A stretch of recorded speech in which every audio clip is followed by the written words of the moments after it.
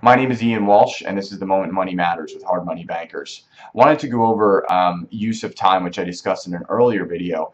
The use of time would be channeling your energy. You'll find that in this business, and it's a very hard thing to measure, but we've learned this over the years, is that you want to channel your energy today to pay off 90 days from now.